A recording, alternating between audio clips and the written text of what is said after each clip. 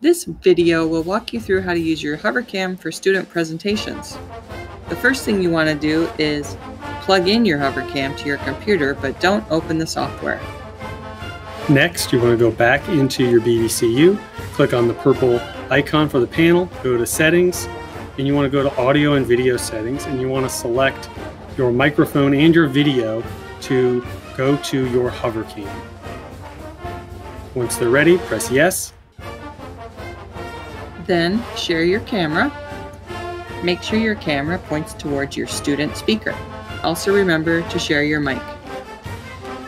Now that you're ready to share your screen, you're going to go Windows P, you're going to go to Extend Screen, and now you're going to drag the presentation over to your second monitor. So you'll find your presentation and you'll drag it over to your second screen or second monitor, and you're ready to present that in your BVCU. Once your presentation is moved over to your second screen, share screen 2 and the audio if necessary.